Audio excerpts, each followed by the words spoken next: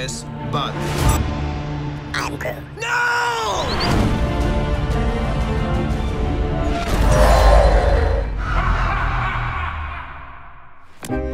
Reference is not just a visual, it's a feeling.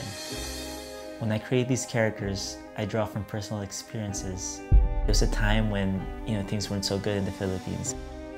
Walking to school with some friends, we saw a dead body, and it was very traumatic.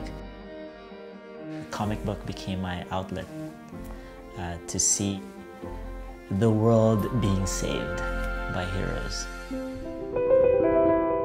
Charlie Wen, he got me in for Guardians of the Galaxy to do Aliens. And from there, my first main character that I got to work on was Baby Groot. When James Gunn came to me, he wanted a really cute character, but to get me through into Baby Groot, I was heavily influenced by my kids. While I was designing Baby Groot, my kids were a big influence. The other characters I've worked on is Loki for Thor Ragnarok, Hulk from Thor Ragnarok, Doctor Strange. In Infinity War, I did a lot of kind of cool stuff on that too, which I can't talk about. I also do keyframe art to help the director visualize the scene, from the lighting to the feel. So for example, Antman, we wanted to show how the miniature world would look like. It's a crazy feeling that my designs are up on a big screen, and it's iconic now. Everyone's like cosplaying it, and I would have never dreamt that my designs could be that influential.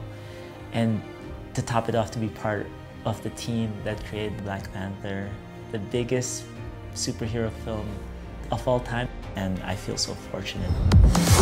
I created Okoye, the general of the Dora Milaje, and Nakia's costume, which ended up being the Dora Milaje costume.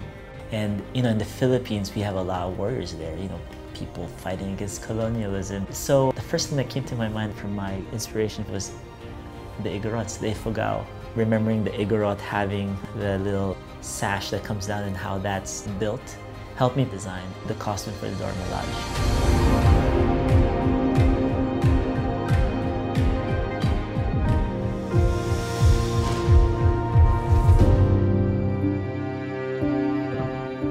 The flexibility and the freedom to create is why I love art. Everyone's creative in their own way, and they have a lens that they see things and translate things. I hope I really get to inspire people and get to inspire people from the Philippines, because that's where I came from. And to know that no matter where you are in life, if you just focus and work hard, you will get to where you want to go.